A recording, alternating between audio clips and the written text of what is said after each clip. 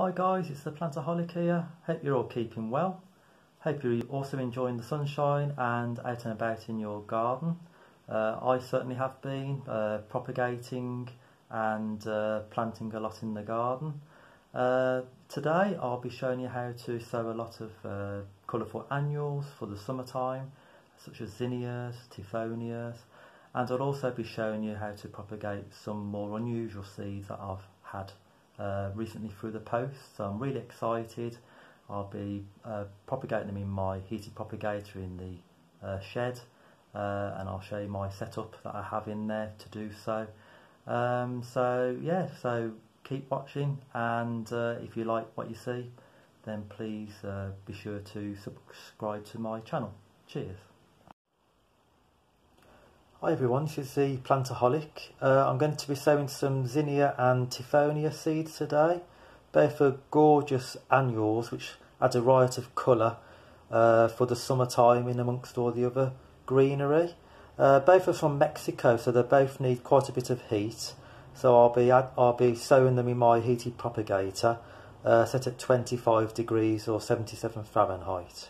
I particularly love the Purple Prince Zinnia. I'll also be sowing the green Envy, and I love that orangey red of the Tithonia Red Torch. So over here I've got some pots prepared. So I've got some multi-purpose compost. I've filled the pot up to the top level, and then to firm it down, to level it off, I've just used another pot to actually do so, to actually firm it down. And it's the same with square pots, you know, obviously they'll fit into one another, and to firm it down. I'll then actually sow them in individual pots, because zinnias absolutely hate root disturbance. So it's better to sow them directly in cells or small pots such as these. Let them root through the bottom of the pot for 4 to 6 weeks before planting them outside when the risk of frost has passed. Today's the 24th of April. I've actually sowed zinnias on the 1st of May and been able to plant them outside by the end of May, so they grow very, very quickly. But like I say, they do hate root disturbance, so it's better not to put them in seed trays and then transplant them or prick them out. It's better to sow directly into the actual pots. So once you've actually got your pot prepared, then just put a seed or two per pot, and then just cover them with a little bit of fine sieved compost, just enough to cover them really. There's a general rule for seed sowing: whatever the depth of the seed, the diameter of the seed, you try to cover with the same again. So that's a good rule to remember. You get a high germination rate if you remember that rule. After sowing them, I'm going to put them in just a tray of water to actually uptake the water for 10 minutes or so. Soak it from beneath, and that way you don't have to worry about the seeds being washed away. Like I say, then after that I'm going to be putting them into my heated propagator, which is from Garden Angels. It's got grow lights on there as well. It means I can propagate stuff all year round in my shed. Okay, so what I've actually done here now, I've got the zinnia seeds. I've placed 2 per pot. What I can do, I can always thin those out, so when the seedlings germinate, I can actually weed out the weakest of the 2. I said earlier that you can actually cover with compost. Another way of actually planting these seeds, which a bit quicker than actually cover them with compost, is you can actually just insert the seeds like so. Just push them down on the sides, and that's a much quicker way of doing it.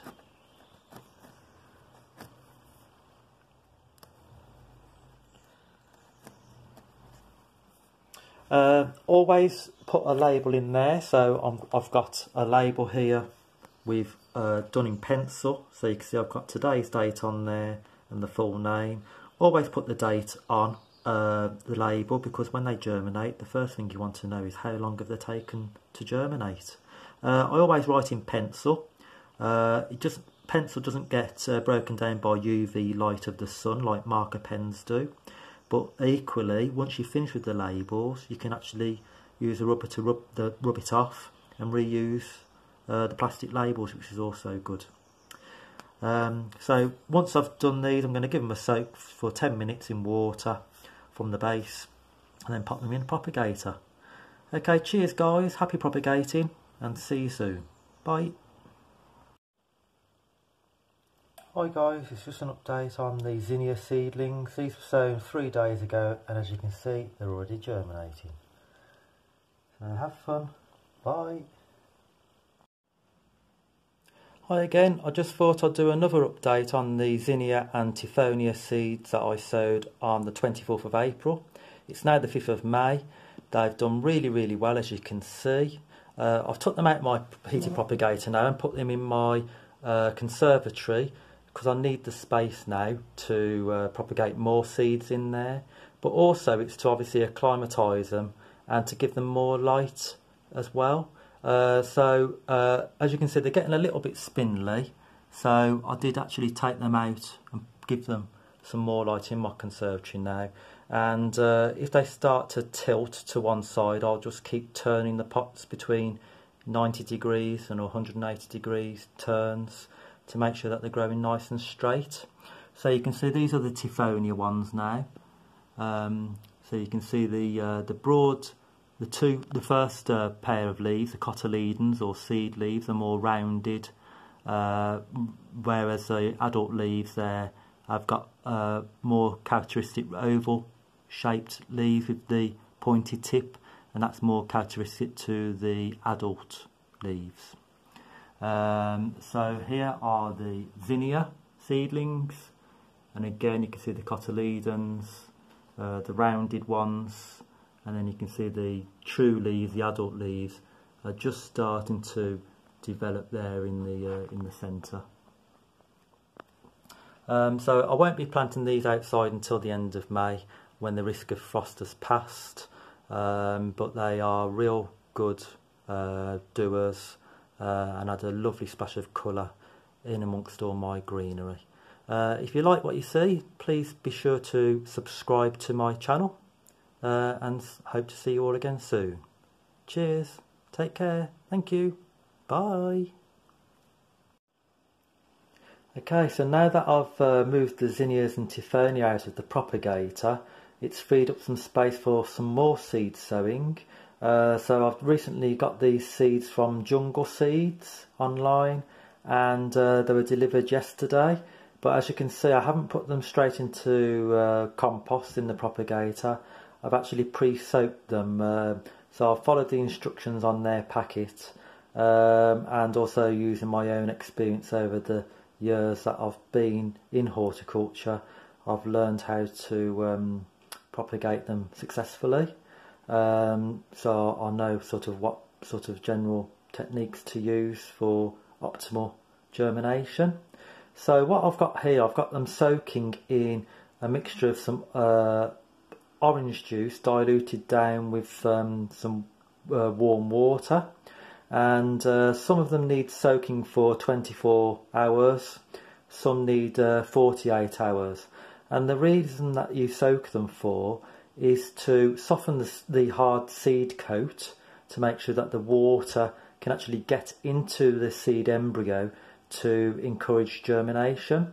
Otherwise, if you plant the seeds without pre-soaking, they might find it difficult to soak up the water, might not ever germinate. The other reason for pre-soaking them is to wash away or remove natural inhibitants, which are natural chemicals in the seed which stop it from germinating until the correct conditions prevail. So by actually soaking them in this mixture, it will actually wash that away, all those inhibitants away, and then they'll germinate readily. So first of all, I'll just show you a few of the seeds that need 24 hours soaking. These aren't as hard as obviously the 48-hour soaking ones. So I've got 3 types of Ipomoeas. Ipomoeas are morning glories, so the climbers with trumpet flowers, and they're called morning glory because they're often open in the evening and overnight or early in the morning, and then they close up in the day. in the heat of the day. So I've got a red flowered one here called Scarlet O'Hara. So I've just soaked that for 24 hours. Beautiful climate. I haven't grown it before. This is a new one for me. I've heard about it, but I've never grown it before. So I'm really looking forward to seeing how this grows in my garden this year. The second one, Ipomoea palmata. Palmata means palm-like, like a hand. And this is obviously palm-like foliage. It's a climber again, and it has purple flowers. And again, I've heard of this before, but never grown it, so I'm really excited to grow it for the first time. The third Ipomoea I've got is Ipomoea carnea. Carnea means flesh-coloured or pink. And I've grown this one before in my horticultural job, and it's more shrubby. It's not a climber, but it's not well grown in the UK. It normally needs quite tropical conditions, but I thought I'd give it a go. If it don't like being outside, I'll try it in my conservatory over the summer, but I do love to experiment to see which tropical plants like to grow outside in the UK climate for the summer and which ones don't. But this one is beautiful, really, really pale pink flowers with a darker pink eye. Absolutely gorgeous. So after the Ipomoeas, I've got a Hedychium, or Hedychium, however you want to pronounce it. This one's deceptum, and it's so these are ginger lilies. They're all relatives of the ginger, and as far as I know, you can't eat them. They're just for the ornamental flowers. And this one, deceptum, has got red flowers. It's quite new to cultivation in the UK. So again, I've heard of it, but I've never grown it. So again, really looking forward to growing this one for the first time. Next, I've got a shrub, Caesalpinia pulcherrima, or pulcherrima. You can get this in red, orange or yellow. I've gone for the red one. It often has orange and yellow tints in it anyway. And I've grown this before in my job, professional job, and it's absolutely gorgeous, but I'd love to have some plants for home. Again, it's tender. I'll have to bring it in the winter time, but I'm hoping that against my safe facing wall in the summertime it can get a good baking, and it'll have glorious flamboyant sort of red flowers with really long stamens like eyelashes. So really looking forward to that. Moving on next is to my two Musas that I've bought. Musas now normally need 48 hours of soaking because they do have really, really tough seed coats.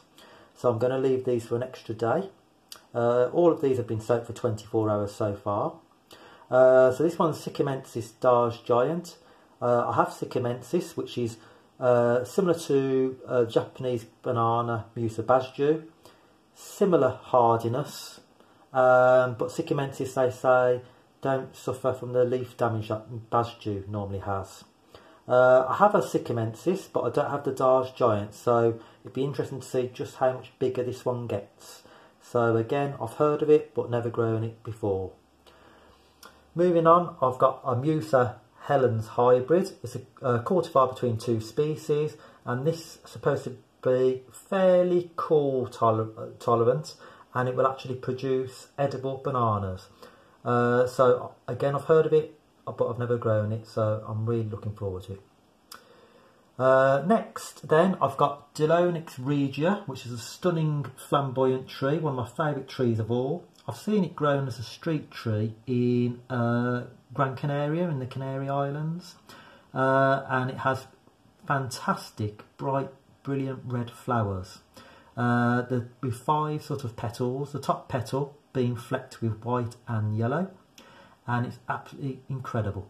Has fern-like foliage, and I just thought I'd give it an experiment really, see whether I can get it to flower when it's younger, by probably giving it a cool but frost-free dark winter in my utility room, which is frost-free. And then keeping it dark by putting a cardboard box over it, and then bring it back out in the spring, feeding it well and giving it lots of light and water, and just see really whether that sort of cardboard box method, as it's called, will actually encourage flowers on its a relatively young age and a smallish height. So I'll be sowing all those today because I did soak all of those, like I say, yesterday. So all the the 24-hour ones I'll be soaking today, sorry, and the 48-hour banana soaking ones I'll be sowing tomorrow. So I'll be following those instructions on the seed packet, and then putting them in my heated propagator, probably at around 30 degrees centigrade during the day.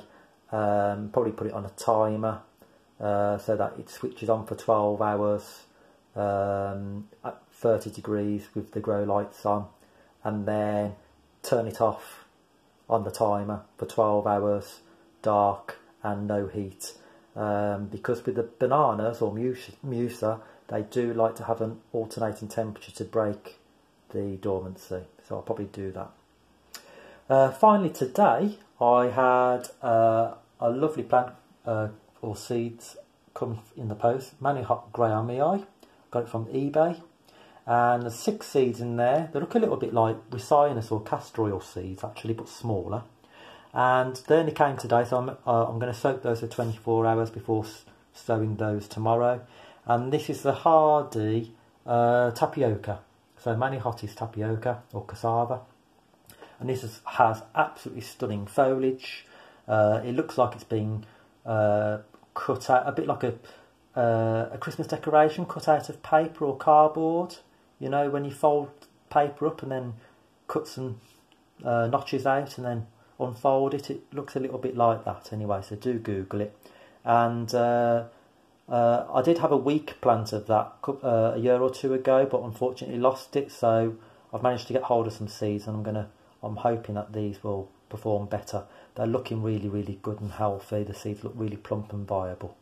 So yeah, really looking forward to sowing these shortly. So happy propagating, guys, and don't forget, if you like what you see, please subscribe to my channel. Bye.